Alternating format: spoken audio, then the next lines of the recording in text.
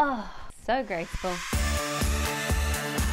Hello everyone, it's Alicia Malone. Welcome to my bedroom. Don't know why I'm doing jazz hands there. This is another episode of Fandango Indie Movie Guide, and there are 3 great films out in theaters this weekend that I want you guys to see, so let's get into it. These movies are all very different from one another. Let's start with a complicated, emotional drama called Blue Jay.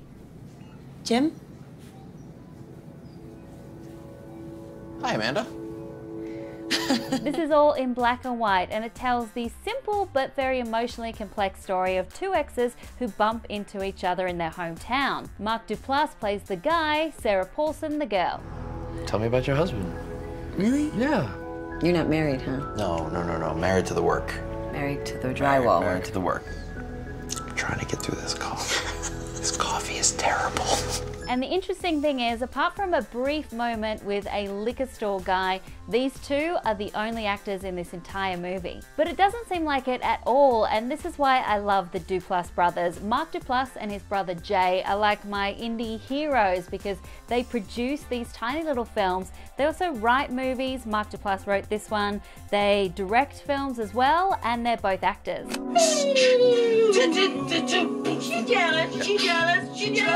This time the Duplass brothers are supporting first-time feature director Alex Lehman, who shot this movie in just 7 days. It's very relatable. It's about love, it's about loss. Blue Jay is actually the first of their 4-picture deal with Netflix, who have agreed to finance movies that the brothers produce. They're going to give them a short theatrical window and then take it onto streaming. So you can see Blue Jay in theaters this weekend, and then it comes out on demand on October 11. We weren't very cool. No, we were deeply uncool. Switching gears completely to the Greasy Strangler. My dad can get cranky sometimes. As your father, I forbid you to marry. He sure has a temper on him. He likes to shout. I like to smile.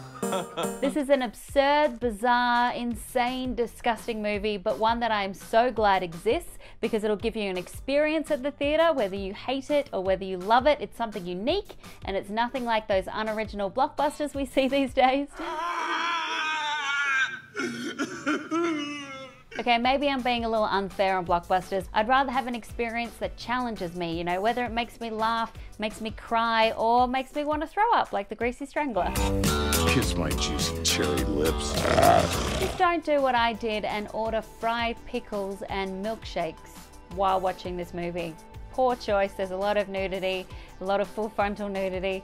It's definitely rated R, so if you're easily offended, then it won't be for you. But if you're looking for something to shake you up, definitely check out The Greasy Strangler. I am the Greasy Strangler.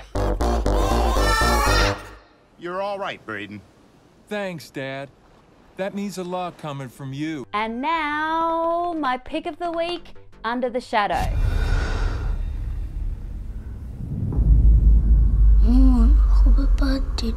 This is set in Tehran in 1988 as Iraqi bombs were exploding all over the city during the Iraq-Iran war. This story is about a mother and daughter who were the last to leave their building as bombs were literally coming down on them. And then just when they're about to leave, that's when her daughter starts getting terrorized by an evil demon.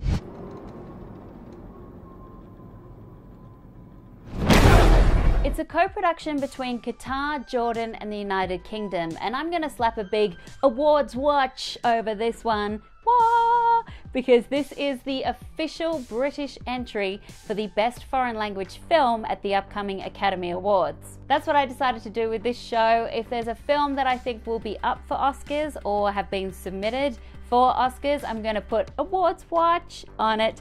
So if you're like me and you're a big Oscar nerd, you can get ahead of the pack and go and see it. اینا بابات هر جا بری میان دنبالت. Regardless of whether you're into awards or not, definitely go and check out Under the Shadow. I was like this during most of the film. Much like The Babadook, it's a thoughtful horror movie that explores a mother-daughter relationship, but then it also has that layer of what it's like to be a woman living under those kind of restrictions. چون که اونا دارن میان.